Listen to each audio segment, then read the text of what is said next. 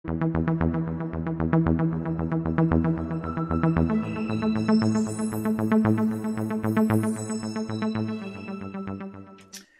right. Well, this little story is a little bit about like a sneaky library, I guess is a good way to say it. And I had a couple people send this to me. Martha was one of them. I'm not sure. I quite a few. So it got my attention. Mm-hmm. And this was in the New York Times. And the headline is An 8-year-old wrote a book and hid it on a library shelf. Oh. It's a hit. What? Have you heard this yet? No. Have you heard this? Okay, great. Okay, so during his Christmas break, Dylan Helbig, an 8-year-old boy from Boise, Idaho, wrote a book that he wanted everyone to read. He had spent a long time on it, 4 days to be exact, and filled 81 pages of an empty journal with a richly illustrated tale about how he gets transported back in time after a star atop his Christmas tree explodes. Oh. But he did not have a book deal. He's only in 2nd grade after all. So when his grandmother took him to the Lake Hazel branch of the Ada Community Library in Boise at the end of December, he slipped the sole copy of his book onto a shelf containing fiction titles. I had to sneak past the librarian, said Dylan, who says library instead of library. Who doesn't, right? Over the next month, a series of circumstances made the book one of the library's most sought-after titles, and also inspired children in Boise to write their own stories. Aww. The book, The Adventures of Dylan Helbig's Christmas, and that is spelled Chrismis. Mm-hmm. By the way, I've got a little picture, and I have a full picture of him, probably for privacy reasons, but that's Dylan, 8 years old. This is the cover of his book, so you can see here, The Adventures of Dylan Helbig's Christmas, by the author, Dylan himself. Himself. That's awesome. It had drawn so much. That's like almost like his last name, right? Yeah. It had drawn so much attention by the end of January that 56 people were on the waiting list to check it out, said the manager of the library branch.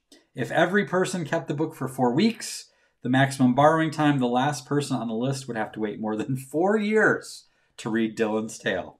Aww. Here's how it happened. The night after Dylan surreptitiously, New York Times, left his book on that library shelf, he came clean to his parents, his mother said. They called the library thinking they could pick it up from the lost and found. But the librarians were so charmed by the book that they played along with Dylan's stunt. It deserves a spot on our library shelves, Mr. Hartman said on Monday. It's a good story. The librarians entered the book in their catalog system, but left the publisher category blank, he said. They also moved it out of the fiction section and set it alongside the graphic novels, since it had so many page-length illustrations. Makes sense. Mm-hmm. In his Christmas tale, Dylan, the protagonist and the author, goes on a time-traveling adventure after the star on the tree explodes. Santa comes, he says, explaining the next part of the plot. After that, Dylan comes across 5 trees, and one of them was like a tree portal. Oh. As they often are. Helpful. The portal takes him back in time to the first Thanksgiving in 1621, a date that he had to confirm with his mother. So Dylan has been writing these comic-style books since he was 5, but this is certainly his most successful.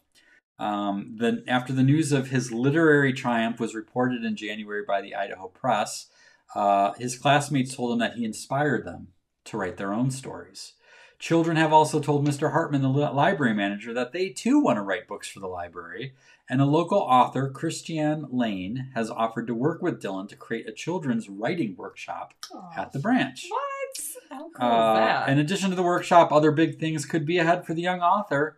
Publishers have contacted the library about officially publishing the book, and the libraries are planning to make extra copies of the book. We hope that other kids are inspired by Dylan to share their stories, Mr. Hartman said. So after all of this, amidst all of the attention, Dylan has decided he wants to become an author. But he has other plans too. He's going to stop writing when he's 40, and then he's going to make games. 40's the age for that. Yeah, that's career shift already planned. Before he reaches middle age, Dylan has exciting plans for a sequel. My next book, he said, is going to be called The Jacket Eating Closet, based on actual events. So there you go. And here's a chapter 1 right there. To the North Pole. That's adorable. One day when it was Christmas. So okay. Oh my gosh. So are your hearts exploding? By the way, this is an interesting test of adultitis. If your heart is not close to exploding,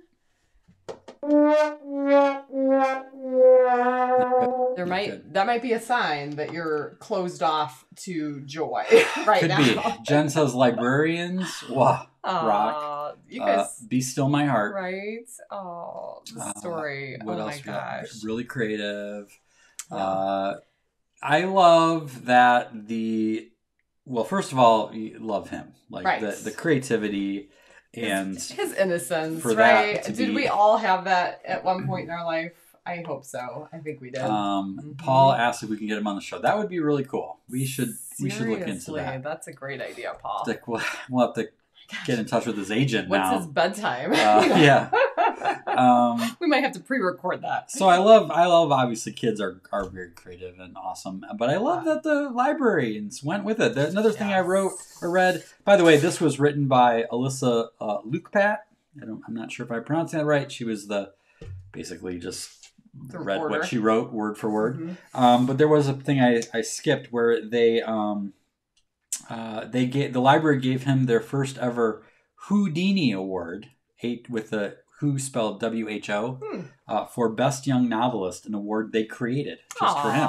So I love that they ran with it. I love that they used it to help inspire other kids. I love that this other author is working with him to create a workshop, which is really cool. So kudos to everyone on that one. We need more stories Wendy like that. said he's in Idaho, so yes, he would have an earlier bedtime or an earlier time zone. So that might be kind of fun. Maybe we can get on that. So. Did you also have, now admit to me, did you have that moment where you're like, oh, that's an interesting way to promote your book? All my books are now at the local library, just FYI.